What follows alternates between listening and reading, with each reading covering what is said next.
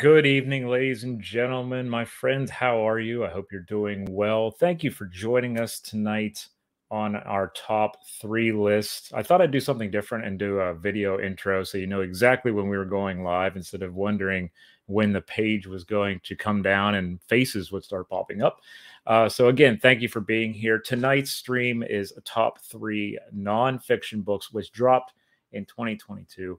And obviously, there's probably going to be a lot of ones that don't make the top three, but we're still going to talk about because I have my good friend Keith Harris on, and he always has the books up and running. Keith, how are you, brother? I'm good, man. How's it going? I'm doing well. I'm doing well. I hope everything's been going well on the West Coast. You got through the cold spell that we all had. Yeah, we don't do that here. You know that, right? Yeah. I mean, Yeah. we don't have that kind of problem. I think when we get down to 60 degrees, we all start complaining about how freezing it is, and then we turn on the news and just feel bad about ourselves. When we went to Gettysburg together, though, it was cold. Yes, it was this year. That was the coldest I think I've been in a long time on the battlefield, and I had the poor kids, were freezing to death that day. None of us came prepared. That's just, Southern California city people can't handle that kind of stuff, and and we were laughing, and it started. I mean, that was pretty serious stuff. The kids were all complaining, but they enjoyed it nonetheless. Yeah, it was a good time, and it was. Hopefully, they learned something from me and took something home. They still talk about that. They still talk about it. So that's awesome. That's awesome.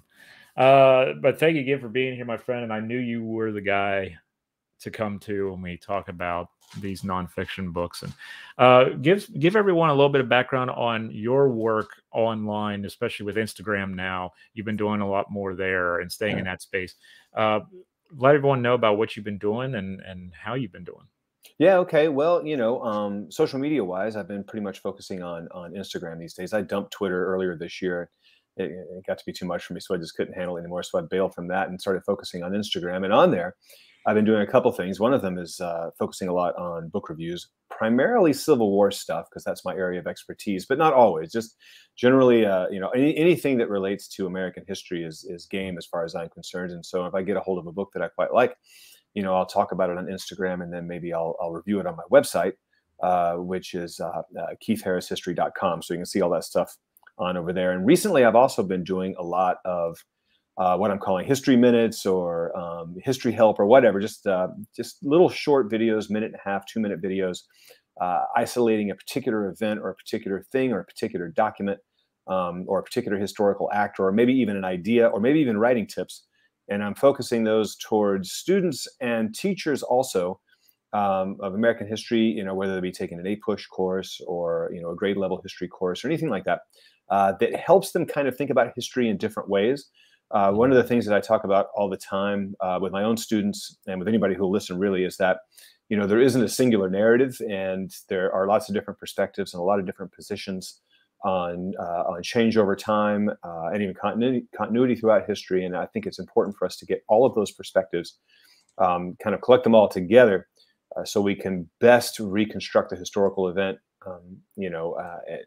without a partisan angle or try to be as objective as we possibly can, knowing that real objectivity is I guess impossible, but try to be as objective and step outside of our own worldview, step outside of our own 21st century sensibilities, and try to understand historical actors on their own terms, that sort of thing. And that's really what I've been focusing on Instagram. It's really an educational moment for me over there. Mm-hmm. And Instagram organic reach has been fantastic, so it's a good place to be right now. And as a person who does those video reviews and other things as well, but as far as the books are concerned, what do you think it takes to be a good book reviewer? Do you think that idea of saying, hey, I need to extricate myself from my way of life, so to speak, or my previous way of thinking, and to just go into this and see what I can find, that's the way to go? Or what do you think are some assets with book reviewers in general? Well, I can take I can respond to that one way kind of generally about book reviews. And the second way I can respond to it is how I approach book reviews specifically, because I have my own take on it a little bit. But generally speaking, I think this is true for any book reviewer, is that the temptation is always to say, well, if I was writing this book, I would have said X, Y, and Z, and you didn't cover that. So, clearly you've missed something. I don't think that that's a right way to take a look at a book. I think what you should do is look at what the author of the book is trying to say, what that person's argument is, and what evidence they used to support that argument, and so if the argument is successful. And if that's the case, then they've written a good book that makes us think about things. May even force us or compel us rather to look beyond that book for further information, for further reading on that. So that's a successful book, and if an author can manage to do that, even if I don't necessarily agree with the author, if the author's managed to support an argument and compel me to look beyond that, then I think it's great. Now, personally, when I write my book reviews, I also have an additional piece that I do is how I'm using the particular book in the classroom. And so one of the things that I like to do when I teach my history classes is to constantly bring new research and new scholarship into the classroom, so that high school kids can understand, even at that level, that history is it's a dynamic discipline that's constantly evolving and changing. When we unearth new evidence or ask different questions, and I want them to see that it's not just simply a textbook where we memorize a sequence of names and events as they unfold, one after the other, memorize them, and put that on a piece of paper somewhere. So they as long as they understand that, so if I read a book on environmental history, I'll bring that book in and focus a specific event and look at the environmental consequences of that event or something along those lines, so they can see that there are a bunch of historians out there that focus on this particular thing, and they go, oh, wow, had no idea. So I do that as well when I review books. That's great. That's great. I know a few people who follow me are interested in reviewing for the first time.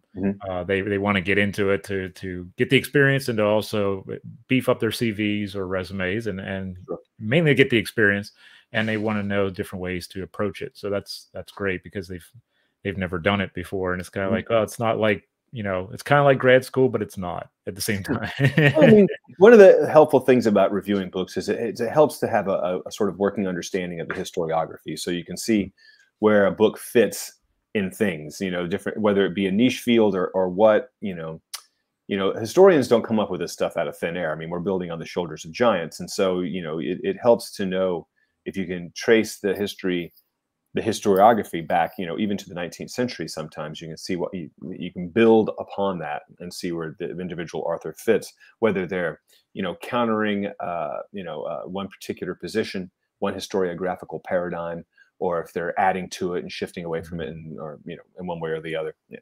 So it's certainly helpful to know that stuff. And Keith just said the word historiography, which puts fear in the spine of every grad student I've ever been. Hey, man, I teach it in high school, man. I got a 12th grade class and we talk about it. It's I'm trying to get them ahead of the curve when they get to college, so they'll be well versed in some of these big historiographical shifts over the 20th century into the 21st. So they don't freeze like students like me did when we went to me too. First grad school class. I'm like, oh my God, I don't know what's going on. I remember it well. I remember just like, my first two professors just handing me a stack of books essentially and saying, okay, understand these by the end of the week. And I was like, I don't know what that is, man. Yeah, so I want to give my kids the advantage. Right. Yeah. You want me to read 2 books a week? What is going on? Yeah, I remember those days. Speaking of books, we're going to get in our top 3 nonfiction books that dropped in 2022. I must say right off the top that we are not emboldened to any publishing house for tonight's thing. We get books from different publishing houses throughout the year. We are not here to stand firmly behind one or any other. So we are just going with our gut and how we feel about these certain books, and obviously the historiography behind the books throughout our experience will impact this as well. We have a question though I would like to get to. So we're Seattle, my good friend Richard. Keith, do you recommend that attitude when reading articles as well, as far as considering just what it is that the author used to back the argument? Yeah, totally. I take that attitude when I read pretty much anything. It's just, and scholarly articles are great because they're often framed, specifically as historiographical pieces. And, I like to see where these guys sit. I always read, I'm the guy that reads those big, giant discursive footnotes. That's always like footnote number 1 or footnote number 2, those big ones that take up half the page. I should drag out, a journal over here or something like that, because those are always fun. When there's 3 lines of text and, 3/4 of a page of footnotes. I read the footnotes. Right. Because I'm kind of a historiography geek a little bit. And I really, could spend just so much of my time studying that alone because it's so fascinating to me. But yeah, I take that attitude whenever I read anything. And really, it's just, I'm looking to see what is the author, what's the historian trying, what's the argument? What are they trying to tell me? What are they trying to teach me that I need to know that's new, it's fresh, or it makes me think about things somewhat differently. Right. Thank you for that question, Rich. Appreciate that. And please, everyone, go follow Civil War Seattle. He does some great work over there. Yeah, for sure. On his pages and has some great interviews as well. So there's enough pie to go around for everybody. We're not fighting over real estate here. There's enough history to go around. For sure. So we help each other out. So as anyone who's watched our previous top 3 events knows, myself and whoever else is on will go from number 3 to number 1. So we go up our list. So we're starting at the bronze and going up to gold for this particular list. And Keith and I offline said we definitely have quite a few honorable mentions that we want to put out there as well. Between the rounds, you and chat will be able to vote for which pick you like the best. Nobody wins anything. It's just for extra bragging rights. And sometimes I get it and everyone says it's rigged, and it's really not. But I'm thinking about cutting myself out of this vote when I have 2 people on, because then it's like, I don't want anything to do with this. I don't want to take from anybody.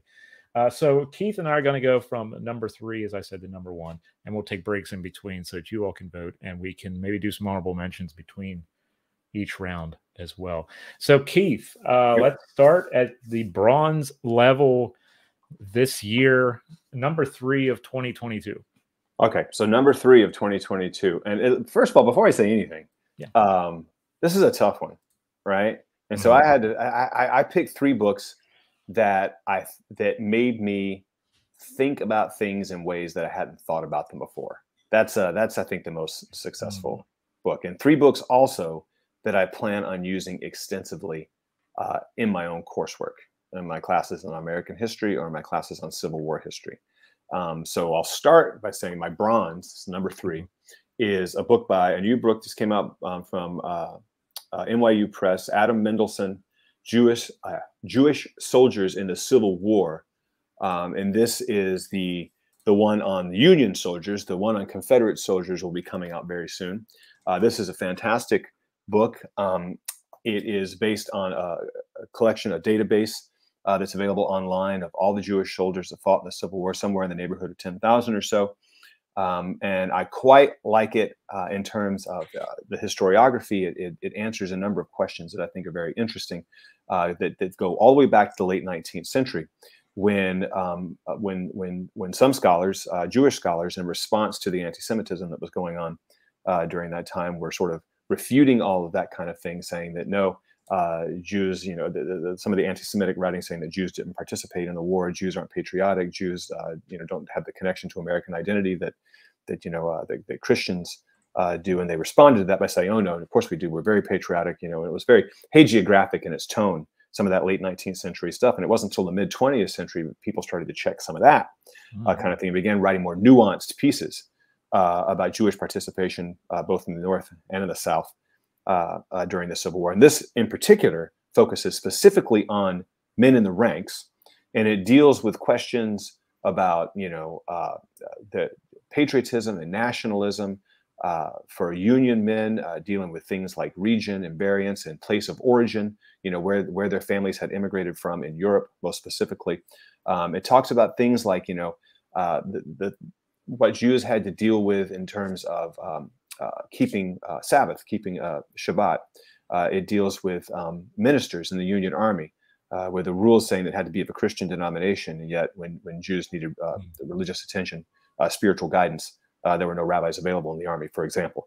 Things like that, so I think this is really interesting, and anybody who knows my work knows that I teach at a modern Orthodox Jewish high school in Los Angeles, and I have a entire unit on Jews in the Civil War, and the kids always resonate with that, obviously. And this book is going to inform that discussion in many ways. So that was my number 3. So when you get to your Civil War unit in your class, or when you get into it in class, is this going to be one that you provide for them as far as information out of it, or the book itself, or portions of the book before, let's say, your big Gettysburg trip or your big trip east? Yeah, I take the trip east in either April or May, depending on the holiday schedule. And this unit we usually do probably in February or March, and so we'll have that beforehand. But so that would be specifically for my Civil War class. I do a whole Civil War and Reconstruction in American history course. It's the full year. We don't get quite as into it in my U.S. history survey, which is a 10th grade class. This is my 11th grade class, and we do like 2 or 3 weeks on the Jews in the Civil War unit. So I'm going to take the introduction of this book and some selected pieces from this book, and we also read another collection of essays edited by the same author. And then we read some of the stuff from the late 19th century, some of the more hagiographic stuff too, to give them a whole sweep of the different kind of things that are going on. That's very cool. That's one that I have not read yet, so I need to. It's good, and they promised to put out a follow-up, a companion piece to this that talks about the Confederates. Oh wow! As well. This is the Union volume, and so I'm thinking next year the Confederate volume is going to come out too. Wow, that'll be a set to have then. I'm gonna for sure gonna grab that one, and since you picked it, I know it's good. So he's a man. That is an endorsement, right? That's an endorsement. He is a man of taste, my friend. So we're going to stick with mid 19th century for my first pick here. So you picked a Civil War book. I have a mid 19th century book. Goes into the American Civil War as well. By UNC Press, brought out by UNC Press. I forget what month in 2022 it came out. But my number 3 choice is Stephen Barry's Count the Dead, Coroners, Quants, and the Birth of Death as We Know It. As many of you know, I'm big into trying to understand memory, historical memory mixed with historical trauma, and death, and the idea of a good death and stuff that we hear about in the mid 19th century. So when I received this book, I was like, well, this is right in my wheelhouse. So I want to check this out and see what Stephen Barry has to say. I've met Stephen Barry and heard him talk. He's great person. This is a very thin book as well. So me having to go through grad school, I read this in like less than a day, because I still had that grad school, like 2 books a week kind of thing when they're like this thick.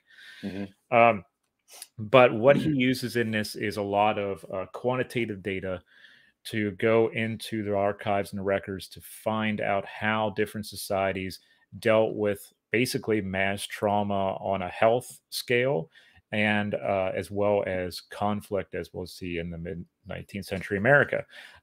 So they have a couple passages in there which concern the idea of using more quantitative data to understand society as a whole. And I think this is a fantastic thing, because sometimes early on in my graduate school, we didn't really go over what the difference is between quantitative and qualitative data and how do we use it. They actually say the point of this book is simple. If you want to measure how a state is actually doing, don't watch the news, watch the morgues. And it's a really in-depth kind of understanding of death and memory in a different way, and trauma, and how we perceive it throughout history, and how we perceive our ancestors going through these kinds of things. So it talks about the national death registration that took place in England in the mid 19th century. We kind of adopted something similar later on, where we try to understand why these mass casualty events are happening, especially with you have tuberculosis everywhere, you have smallpox outbreaks, yellow fever, and the different tragedies, how it impacts how we see society as a whole and societies in the past. And it's very easy to read. It's a good read. As I said, it's not a long read, but the detail within it is so good. And me basically diving into this kind of a subject matter very often when I go to visit a battlefield or go to visit a place where there has been a mass trauma event. It's a book like this that's going to allow people like me to say, okay, well, we can use this model as far as quantitative data or going back and reading the death registries to understand what actually happened here and how it impacted society as a whole. So obviously, how we see mass casualty events has changed in the last couple of years because we've lived through another one. But in 100 years, someone is going to use our records just like we use the ones for the 1919 pandemic. And I think a book like this really helps bring that home. Yeah, I really like that book. I appreciated that it was a fairly quick read,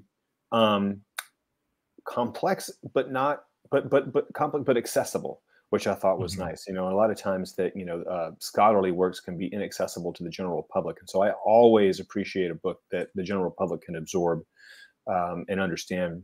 Not that the historians are dumbing anything down. They're absolutely not, but they're using the language that's available to the informed public, I like to say. But I like this book a lot. Stephen Barry, who's done wonderful work in gender history also. What I found interesting about this book is he kind of makes a case for the value of bureaucracies, Right. which is something that, kind of, we're not, oh man, you hear that word and you're like, oh, here comes like complication and unnecessary, density and all this kind of stuff that, okay, whatever. But no, he kind of makes a case for it. And I found that pretty interesting. I was skeptical at first when he began talking about that, but then once I read through, I go, yeah, he makes some pretty good points on that stuff. So yeah, when we got to that part too, I was like, oh, okay. Well, let's see where this road's gonna go. And I think it would be an interesting interview, to say the least, with having this coming out right as the for many people the pandemic ends, even though it's an endemic now, and we can argue back and forth about that and on a different live stream.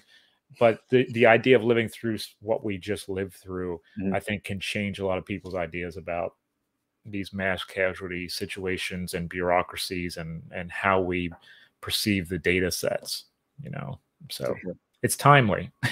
It is. I mean, it really is. No, you're absolutely right about that. So I am going to put a poll question up in the chat, and we're going to see what people think of our choices. Keith, do you have a honorable mention you would like to give? People, or I know you have a stack, and I want to make sure you have enough for, because I don't think I do, but I know you might. Well, since you were talking about, trauma and various other things, I want to, as an honorable mention, talk about Stephen Cowie's new book from Sava Speedy, When Hell Came to Sharpsburg. Make sure to glare off the light. There we go.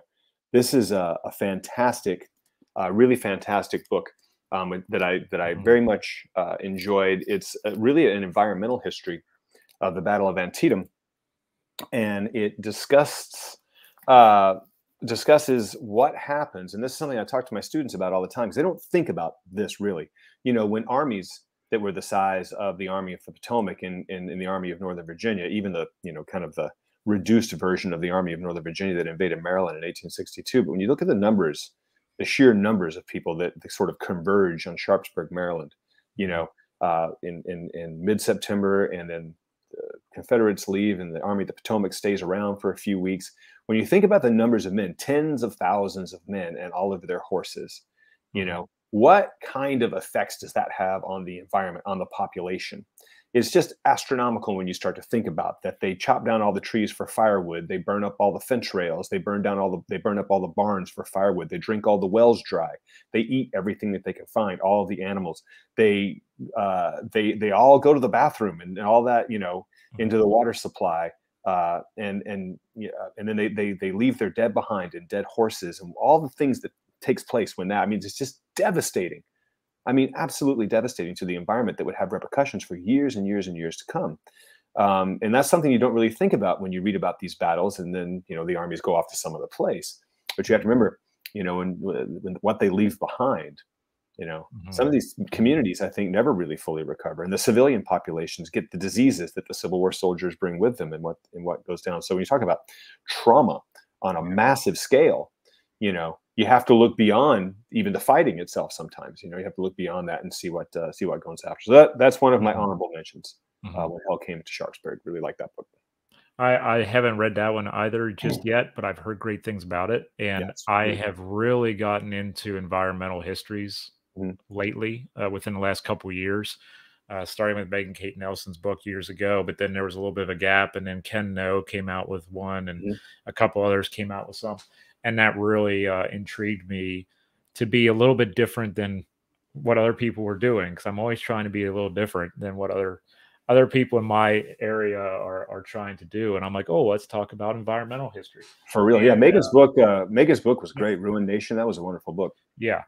That was a fantastic book. And going along that line, I'll do my honorable mention while everyone is finishing up with the poll question, even though Keith is running away with the first round, which is awesome because I don't want it to look rigged. I don't want it to look rigged. Thank you, everybody, for not making it look that way. Although we have 20 people in here and only 6 of you have voted. So I know you're from America because 20 of you are registered to vote and only 6 of you have voted. Right. That sounds about.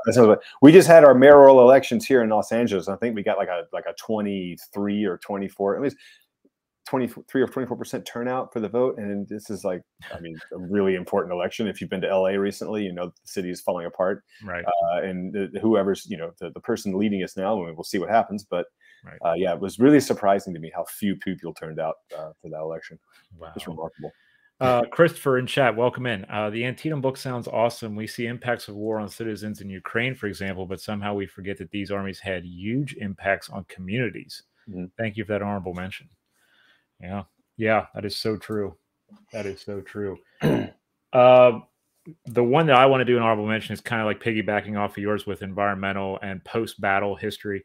And I did a review of this for the Army History Journal /mag. And this was James Gindelsperger's Bullets and Bandages, the aid stations and field hospitals at Gettysburg. If you're into the old Frazanito books and stuff like that, where it was like, hey, this happened on this spot, and here's a modern shot of where this location is, you're going to like this book because you can literally get the coordinates and the and put in your GPS, and you can go not only to field hospitals but to aid stations, which is part of the Letterman way of doing things in the medical history of the Civil War. And I've always been interested in that because of the trace of battle and again, going back to trauma and post-battle stuff. I wanted to rebel against the people who said, and the armies moved away, and that was the end of the story. And everything's beautiful and pristine. So Gindelsperger does a great job.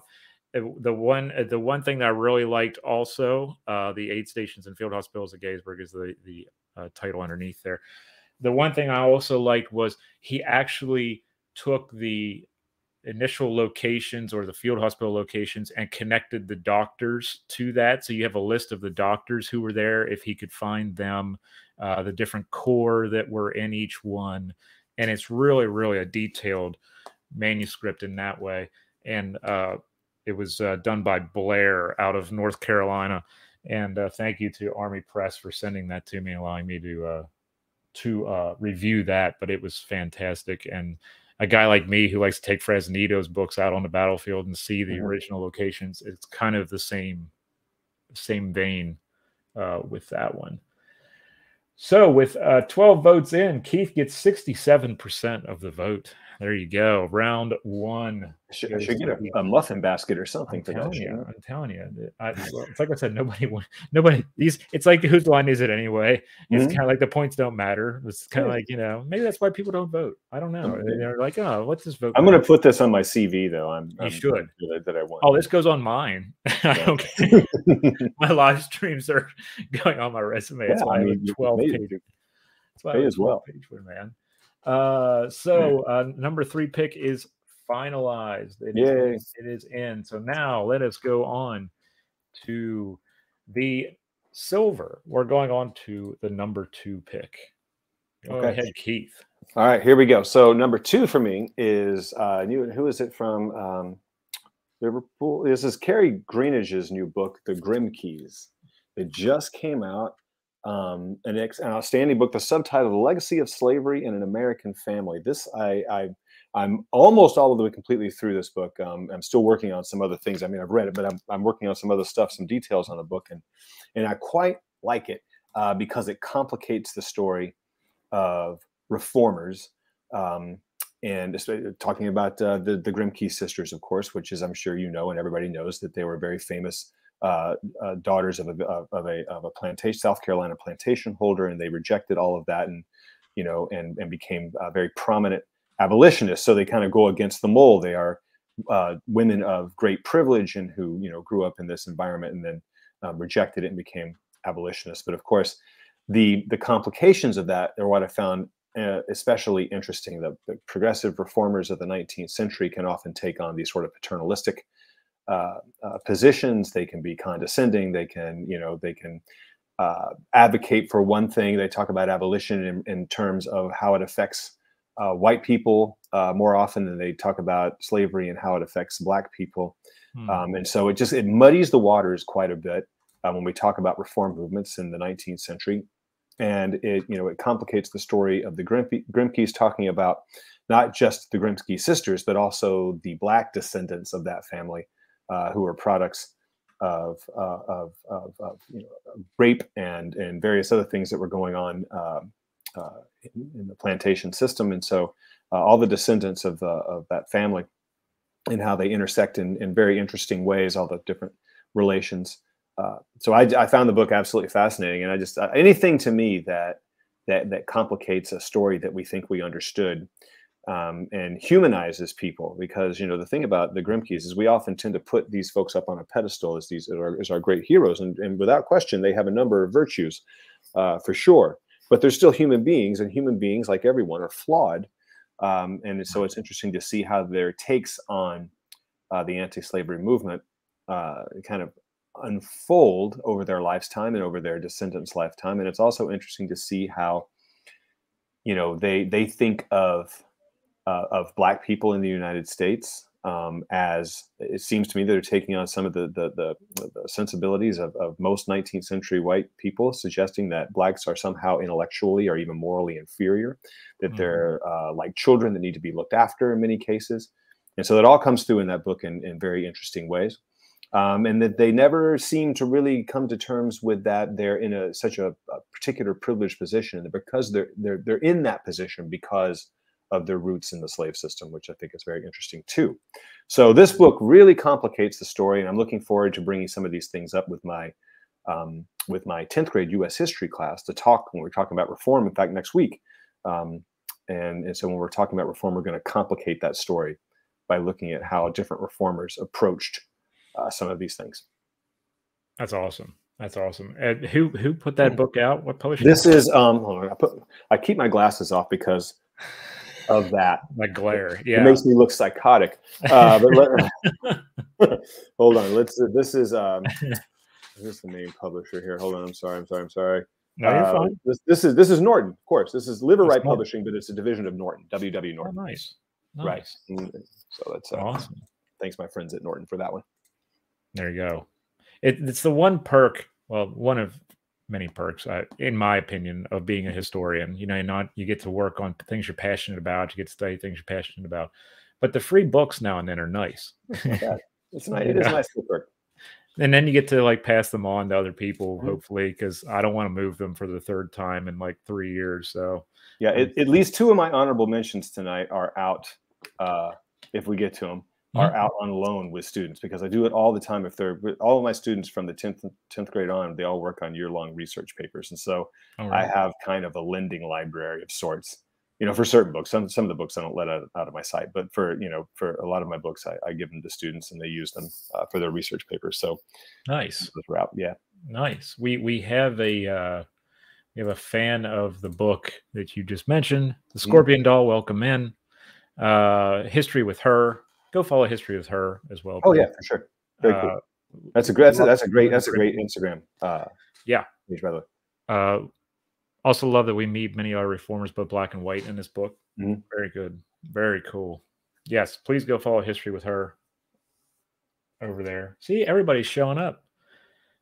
It's great. Hey, this is what it's about. It's about making community here. Yep, that's right. Community of nerds. This is fantastic. I'm all about this life. So I gotta go with I gotta get my number 2 ready here. There we go. This one I just received last week. So this is a late 2022 acquisition, and it's already on my top 3 list. Was that a cat I heard? Yeah, that's my cat, Hooter. I didn't know it was yours or mine. No, that's mine. Hooter is has gotten into this habit of screaming for no apparent reason, which is always pleasurable, especially at 3 o'clock in the morning. But hopefully, I'm hoping it's just a phase. Really, it's been going on for a few months now. No, he'll shut up. That's interesting. Yeah, that's crazy. Okay, we'll say it's a phase. We'll say it's a phase. As I said, that I just received this book like last week or week before. I am reviewing it, but I'm not. I haven't written it yet. It is put out by Potomac Books, University of Nebraska Press. It is by Stephen Dundas. Or Dundas. I'm sorry, Stephen, if I'm getting this wrong. Mine eyes have seen the glory, religion, and the politics of race in the Civil War era and beyond is my second pick. Now, some people will not, how should I say this? Some people will not like the book in the fact that he is very brash. He is very open about a lot of things involving religion and race in the American Civil War period and beyond. He is a former chaplain, so he would know more about it than I do. But he's very straightforward. He says in the introduction, "I don't have a PhD. I'm not trained in this, but this is what I have learned over the years as far as religion, politics, and race of the Civil War period and forward." And he really lays out what I would consider a good popular history book, a very readable book for people to connect the dots between, let's say, the Civil War, the antebellum period, and what happens in Reconstruction with race and how religion is twisted into whatever narrative it needs to be used to make things work. In fact, there was a great line in it, and I posted it the other day, and I don't know if I can find it or not, but he says about how some of the preachers in the South in the antebellum period were some of the greatest proponents of slavery simply because the enslavers were in their pews. And it's the people who were funding the churches, and they had to make this work for their needs and such. So there are some instances where some people may be, not too thrilled about the things he says in there, but that's why we don't usually argue politics and religion with friends. And he covers both in this one. There are some great anecdotes in here about the USCT troops in the field, what they are considering as the things they are fighting for, what freedom is to them, and how they connect their path forward to their religious beliefs, whichever way they may lean in the religious belief category. As I said, it's very readable. It's very brutally honest about the institution of chattel slavery. There's no skirting around the issue at all in the book. He calls out those who have for years preached the lost cause and have really, especially in the 1990s, 1980s, we saw that climb to new heights due to certain media which came out that really allowed that to keep going. We had textbooks that were propagating this myth, and he doesn't mention people by name, obviously, but he's kind of saying these organizations were pushing these things and they believed in it wholeheartedly, and this is why we need to come out of the shadows of this kind of thing and move forward and make history more accessible to a broader range of people. So I appreciate him for that. And I really did enjoy the book. I just finished it. And like I said, it's very readable. It's out by University of Nebraska Press. And it's one of those where I think in our times, especially when we are having these debates about what should be taught in the classroom and what shouldn't be taught and how it should be taught and everything else going on, that this book really is timely. And I think that's also why it's on my top 3, is because I like the timeliness of this work. So that's my number 2 pick for this one. All right, that sounds rad. That's something that's a book that I haven't read yet. That now, of course, I want to. Aha! I got one that you didn't read because you've gotten 2 on me. And I'm like, come on, what is going on? People are gonna think I don't read anything. But yeah, that was a good one. I do appreciate when people just lay it out there on the line, and especially me growing up in a lost cause environment where I was reenacting, and it was very heavily infected, if you will, with lost cause ideas and dare I say racist ideas. When you're trying to come to terms with what you've experienced and the things that you probably, well, you did say wrong 20 years ago or 25 years ago, sometimes you need that brutal honesty. And that's just one of those things where if I see it, I love it, and I want people to point it out when they see it. So, well, I think it's important, especially when it comes to the lost cause, that we look at ourselves in the mirror sometimes. I mean, I grew up in the same kind of environment when I was in Alabama as a kid. I mean, my textbooks were, pretty straight ahead lost cause stuff. And I was, just kind of taken for granted that was the story, right? And it wasn't until I started reading this stuff myself and started asking questions when I was a teenager. I've been doing this for a long time now, but when I was a teenager, I started asking questions about this stuff because the mythology didn't seem to align with a lot of the history that I was reading. Now, of course, the lost causers will say, well, you just been indoctrinated by by a bunch of Yankees, but I know those whistles. Yeah. but no, I mean, it's like reading real scholarship on this stuff, based on evidence and extensive research. And some of the questions that I started asking, led me down some paths to show me that, but it was my own doing, and I think it takes that, I think it's important for anybody reading history to always be critical of the stuff you're reading. I mean, no matter what it is, sure. Ask the questions. Anything that's published, I think, is open for criticism. And it's important that we take it upon ourselves to ask those questions and to go and look at, here we go again with the footnotes, but go look at the footnotes and see where they got, what evidence they're drawing from to support their arguments. If they don't have any, then, well, things get a little tough. Yeah, I knew that we were kindred spirits when I realized we both love bibliographies. Yeah. Sometimes that's the first thing I turn to, I swear. Yeah. First, I always turn to the bibliography to see what's going on, see where they're coming from. You can learn so much by reading a historian's bibliography. Yeah, you can almost tell the direction you're going to go just by looking at the bibliography. You can start to feel it like, okay, I know where we're heading here. Yeah, you can certainly get some ideas, that's for sure. Yeah. Everyone, the poll question is up right now. It's only been up for a minute, so please go vote if you would. We have 9 votes in this time. We are increasing our vote ratio here. Things are getting serious. Way to go, people. Way to go, everybody. Thank you so much. Do you have another one, Keith, that you would like to do an honorable mention? Oh, yeah. Honorable mention. Here we go. This is, and I'm gonna and I apologize to the author because I'm gonna butcher the name, I'm sure. Maurizio Balsania. New book, First Among Men. It's George Washington and the Myth, speaking of myths, and the Myth of American Masculinity. This is a great book. This is new from Johns Hopkins University Press, and it takes on a lot of ideas about manhood and George Washington. And what I very much enjoyed about that is looking at it in 2 ways. One is a gender history and one is a memory history, because a lot of the things that we get about the masculinity of George Washington, this sort of towering figure, with broad shoulders and, everything that is so manly about this guy, and sort of that kind of almost a caricatured version of manliness that we see in George Washington, the images of George Washington, all that it really is an invention of the next century.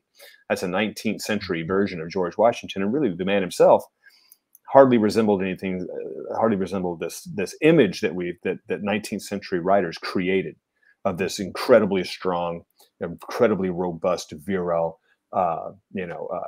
guy that wasn't really like that at all. And it just kind of it helps us understand that the manhood is defined over centuries in many different ways. And so when we're reading about this stuff, we have to remember the George Washington that we grew up on with the stories as kids is hardly the George Washington that actually existed, a very different man. So I think it's really great, and something I would talk about in my own classes. When we talk about understanding manhood or understanding womanhood or understanding anything in relation to gender history, is that we have to understand them on their terms, not on somebody else's. If we try to understand it on somebody else's terms, we're going to get it wrong every time. And that's that's true for 19th century authors trying to make something bigger than George Washington than he actually was. Right. Yeah, he did not carry an AR-15 and drive a Dodge Charger. No, he didn't. No, he was come down in a Black Hawk helicopter. Yeah, nothing like that. Yeah, I like to think because I drive a Ford Fiesta, I'm more like him. It wasn't a pickup truck kind of guy. It's all about that small car, people. Yeah. I'll do an honorable mention too before we wrap up round 2. 13 votes in. Amazing. We only have 6 that haven't voted. This is a great poll question here. Ethan Zook in the chat. I'm glad we are, Ethan. You're shattering my American myth, gentlemen. That's great. Yeah, sorry. This is great. I'm going to go with another book that was presented to me about 2 months ago that I got in the mail. And I really enjoy it because I know this part of the world. I've spent time there on vacation, and it's by Caroline Grego, and it is Hurricane Jim Crow, the Great Sea Island Storm of 1893, and how it shaped the Low Country South. I've spent a lot of time in the Low Country since I was a kid. We had a friend who lived in North Charleston for many years, and this goes right to the heart of some of the issues that we see in the Jim Crow South taking place after the storm.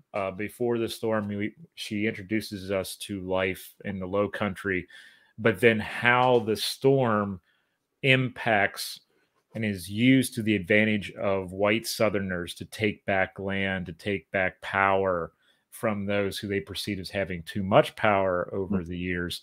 The Red Cross gets involved in this book. Clara Barton arrives on the scene, and she gets in the middle of everything. And so you'll find out what Clara Barton does there, and how she's a thorn in the side to both sides at certain points in particular.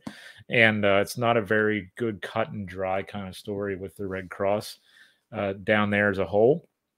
But I enjoyed it because also I grew up as like a 7-8-year-old when I was first getting into history, and I studied disasters. And so it was hurricanes and stuff like that. And a lot of young people do follow that track where like, I want to learn about Pompeii or the San Francisco earthquake. And it's the Titanic for me. The Titanic. Yeah. Same for me. I was the same way. Well before the movie, people. Well before way before the movie. Way before the movie. Yeah.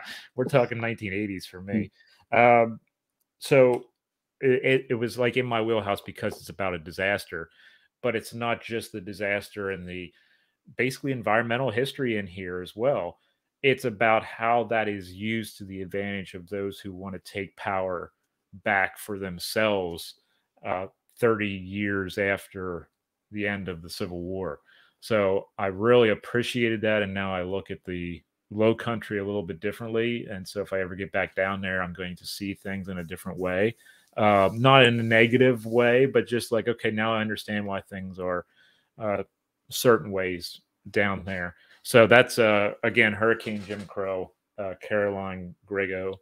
That is also a UNC Press book. So if you're into that kind of thing, that might be in your wheelhouse. Do a little post-Civil War stuff there. Sounds fantastic. So 13 votes in. We're going to call it. I got 54% of that one. Oh, nice. That was pretty even split, though. Yeah, 54-46. So that's pretty good. So we are 1-1. All right. We got this. This will be the tiebreaker. This will be round. Oh, I'm very excited. Yeah, this is going to be a good one. So go ahead, my friend. All right, here we go. Number 1. Yeah. Drum roll. So a little background. Since I came up in the world studying military history, I was trained by a military historian. Spent a lot of times talking about military history. I no longer think of myself. I don't really think of myself as a military historian, but I think military history is extraordinarily important.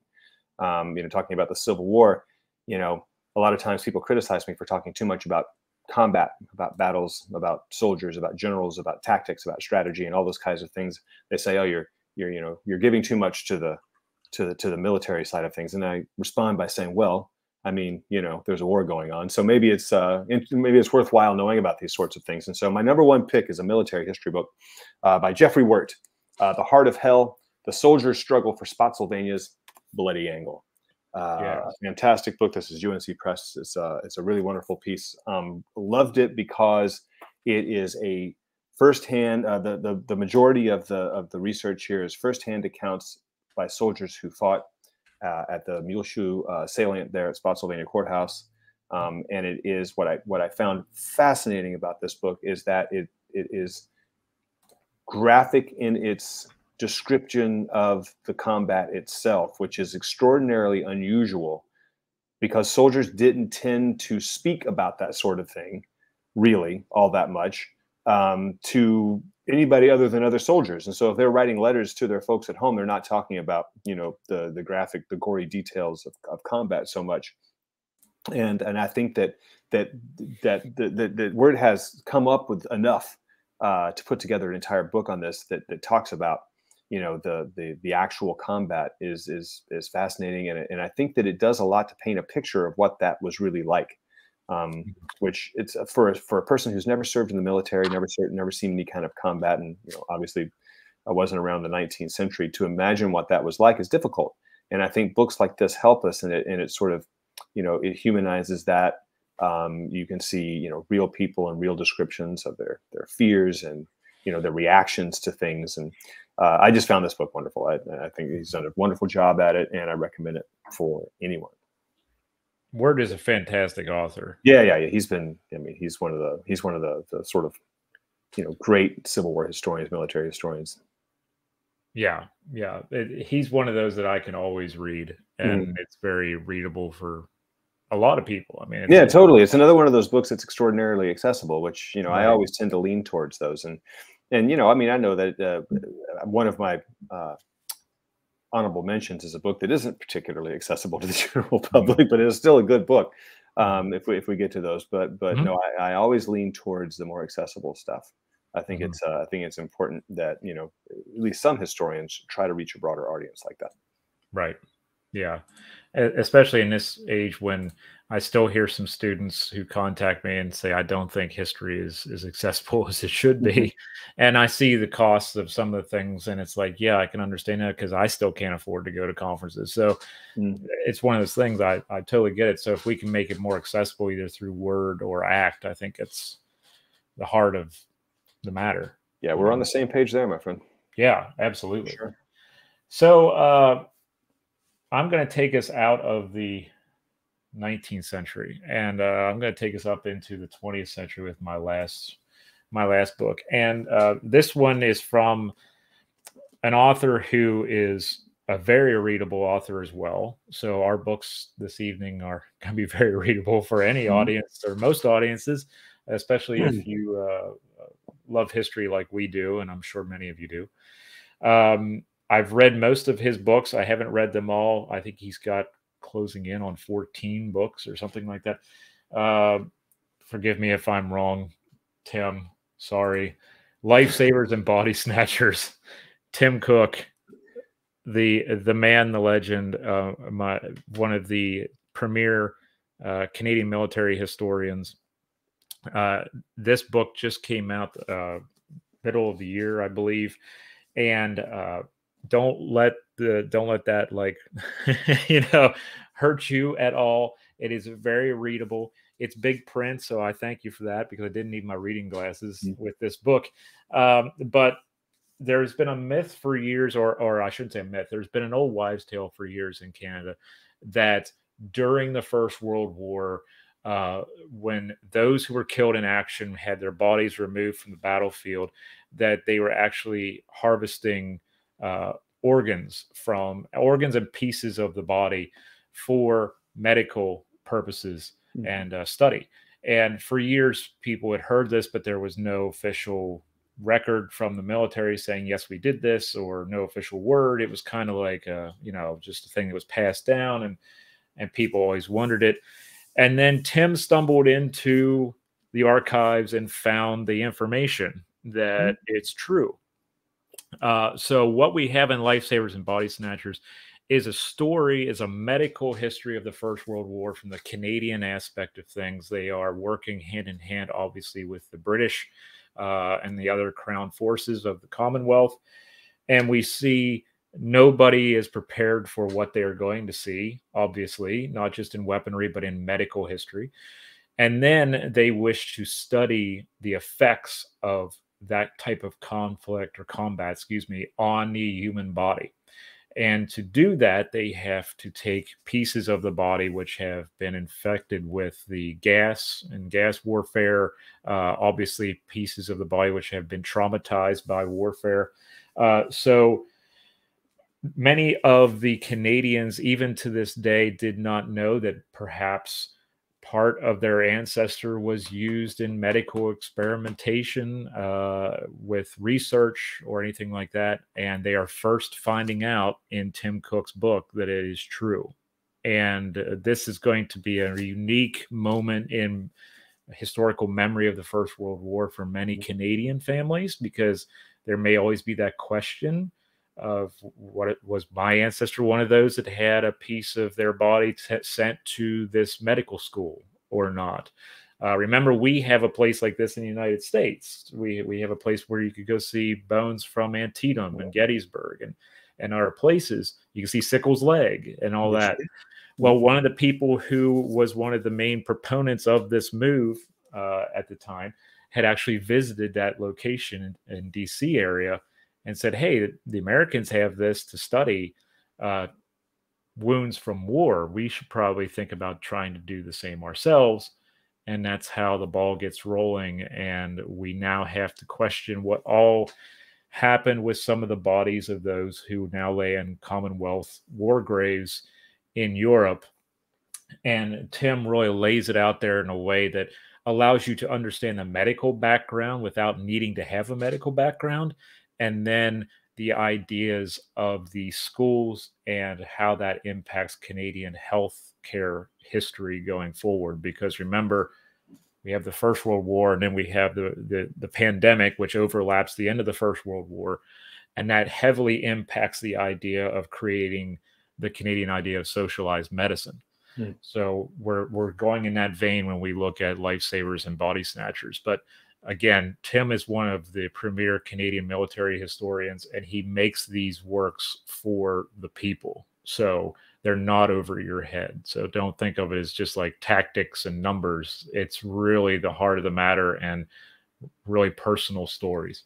So you're going to want to check this one out, I believe, if you're into First World War history or medical history. That sounds great. So that's my gold star for for this year, and it's not because he's a friend. No, we've got some winners here. These are all sound like fantastic books. Yeah, we have quite a mix here, which I enjoy. Chat, let us know what you think about all the different variety we have here. I'm sure there's some people in chat who also have some that some people in chat would like to share with us. Honorable mentions as well. Sorry, I'm going off of the side of my chair here. No, doing stuff. I have books all over the floor. What other ones would you like to announce, Keith? Okay, I got one other honorable mention for sure. Okay. Here's my glasses over here. And this is one of the books that I've lent out, so I have a photograph of it on my phone for my review purposes, that I'll be publishing this review in the next couple of days. It's called Conservative Thought in American Constitutionalism Since the New Deal by Jonathan O'Neill. This is also from Johns Hopkins. Really super interesting book that takes on really, if anything, federalism and the nature of the relationship between the federal government and its constituent parts, the various states. And it traces the conservative thinking about the growth of the federal government and the power of the federal government, really going back to the Lincoln administration, but looking at the Lincoln administration and the Wilson administration during the progressive era, and then focusing primarily on the monumental changes that take place in that relationship during the New Deal under Roosevelt's administration, and then taking that forward to the Great Society also. and he looks at conservatism not as sort of reactionary atavism, but as an intellectual movement that counters the growth of the federal government and the power of the federal government and the federal government's ability to reach into the lives of ordinary people. The intellectual movement, the conservative intellectual movement that counters all of that kind of stuff. From primarily the book focuses from the 1930s to the 1960s, but it does trace it back to Lincoln administration and Wilson as well. So a book that I very much like, and I think it's also a timely book now that we're talking about these sorts of things. You read about this kind of stuff in the news all the time these days. You know, what's the relationship between the federal government and the various states, and you know what powers are reserved to the individual states, and where can the federal government draw that line, and how can they interpret the Constitution to support whatever agenda it might have, and various other things. Where the Supreme Court factors into all of this. Is the Supreme Court really kind of a de facto legislative body, or is it, you know, what is it exactly, and how does it function? And you see the evolution of that. And what I particularly like about this book is that while it's not, this is the book that I was talking about, that is it's wonderfully written, and it's an excellent book, but you know, it's a little bit dense, and so you have to read it slowly, and you might have to look some things up a lot, because it references things that I had to look up a number of times just to make sure that I was, you know, following along. But it's if you can distill it down to language that the general public can understand, or students can understand, I think what they'll find about this is that, you know, everything, you know, the branches of government are also dynamic institutions. You know, all of them, and that they evolve and they change and over time, and you know, and they respond to big events, and when they do all this kind of stuff, you know, there are going to be people who push back against that, or you know, propose alternate paths. And this book is very interesting when it comes to that sort of stuff. It shows the fluidity of the federal government in its relationship with you know, with the people and with the states and the localities. So I think that book was quite good. That's awesome. Thank you, Barbara, in the chat for letting me know that Keith's number one choice was not on the list on going across the bottom of the screen. That was all my fault, my technical fault, but we got it on there now, so we are ready to rock and roll there. We have I have an honorable mention, and then one that I have yet to read that I would like to mention because it's a wild card one. It would have made my list if I probably would have read it, because it's just crazy. Do you have that stack of books at your house too, that it's like, you know, to be read? I have an entire shelf. It's like I kind of got to go down the list. You know, I have a stack of books here in the office, and I have two which are on the TV stand out there, and I'm pulling 2 or 3 at a time from the TV stand, and then I make my way down. Yeah, it's crazy, and they keep sending more. Please keep sending more. I love it. I promise you I will get to it. I promise. I may need to up the power on my reading glasses by the time I get to them, but I will get to it. One that is timely for this time of year, and I think a lot of people will enjoy it. A lot of you have heard about it. This would have been in the number 4 slot if we did top 5. This is Feeding Washington's Army, Ricardo Herrera. Great book. If you're into logistics, you will love this book. And if you're into the Revolutionary War period, Valley Forge, winter quarters, Ricardo Herrera does a great job with this book. It's very readable. It's a quick read right there. It has the big players in it, as far as obviously you're going to have Washington and his staff, but also Anthony Wayne and Nathaniel Greene, and how they impact the winter of 1778 at Valley Forge, and going out to actually forage off of the landscape at the time, and trying to get provisions to last through another winter. We often forget about these, as we were saying earlier with Sharpsburg, we often forget about how much these people live off the land and what they take and how it scars the land. You have these kind of movements into the landscape in the mid-Atlantic region, where they are trying to survive for another few months as the army is disintegrating from cold and sickness and lack of necessities. So it's if you don't have a military history background, it might be a little bit of a challenge, because of the idea of logistics and forced marches and all these other terms that might throw you off a little bit. But a quick Google search and you'll get through that one pretty well with those kind of terms. And I believe he puts the terminology in the front of the book. I'd have to look through it again. The one, though, that I would like to say I wish I would have gotten to in 2022, and this is on that pile out there, is Jeremy Zalin's American Lucifers, The Dark History of Artificial Light, 1750 to 1865. Talk about a wild card. Yeah. When they say everything about history has been written, no. Dark History of Artificial. Not even close. Yeah, The Dark History of Artificial Light. I have to get through this because I'm just like, this is going to be a wild card for me, especially since it's 1750 to 1865. I have a feeling there's a lot of accidents in this and other things going on. This is where we learn not to stick our finger into them. Yeah. Oh, that's flammable? I didn't know that. You know. So yeah, that's going to be the one that I'm going to read probably 4 books from now because I'm into 3 right now. So poll question: who wins the top 3 list event? 88% say Keith takes the night tonight. What can I say? I'm 2 for 3, man. You are. You're it. 2 out of 3. It takes it. Very excited. Well, that's this is a great honor, I have to say. Oh, that's great. You want to give a speech for your award? Yeah, I was expecting to win, so I don't have anything prepared. I'm sorry. No, that's good. That's okay. Yeah. No prepared remarks. But no, the list is going across the bottom, everybody, and we appreciate you stopping by. This is a great list, though. I really have to say, there's someone here that I've written it down. I've got your picks in here for the ones that I haven't read, so I'm looking forward, especially the Gettysburg book and the medical stuff. That seems really interesting to me. Yeah, and it really is going to help maybe something when you bring your kids back east. Precisely. You know, there might be a field hospital nearby that you can connect with it or something. Yeah, and I use the Frasnito books, pretty extensively, looking at pictures. You know, the kids like to, they go stand in the spots and they recreate the pictures and stuff. And but so I've used those in the past. But this is going to be neat too if I can take kids to where here an aid station was right here, and this is what went down at an aid station. To help them, try to visualize that. Right. Yeah. I believe there's only one marked aid station on the battlefield. I did a video from it. I think it's the only one. And that's a cool spot because it's not behind the fence right now at like Little Round Top or something. So that's closed now for like another year, isn't it? Another year. Yeah. It's closed for another year. But they look like they're doing amazing work on it. And we'll see what it looks like when it's all said and done.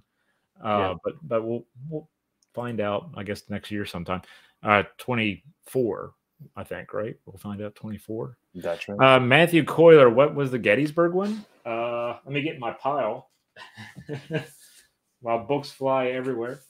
That was James Gindelsperger's Bullets and Bandages, the aid stations and field hospitals at Gettysburg. Fantastic book if you're into Gettysburg history. Or medical history. I did an honorable mention to a medical book, and I gave one on my list. I didn't realize that. Doing a lot of medical stuff lately, apparently. Yeah. So, everybody, thank you for joining us tonight. Keith, thank you so much, man. It's been fun. It has been fun. It's always a pleasure to talk to you, man. Always good to talk to you, brother. I appreciate everything you've done, everything you do, and likewise. And we'll do another one someday, and I don't know what it'll be about, but we'll figure it out. Whatever, man. I'm always game. Yeah. Everybody, thank you so much again for joining us tonight. We really appreciate it. This is one of our largest crowds so far for top 3. So, hey, I appreciate each and every one of you for hanging out and voting in the polls and letting us know your thoughts in the chat. It really means a lot to us. Please take care of yourself. Be well. Keep reading. That's also for you, Keith, because we got to get through these piles. Yeah, I know. And, we'll talk with all of you very soon. Have a good night, everybody.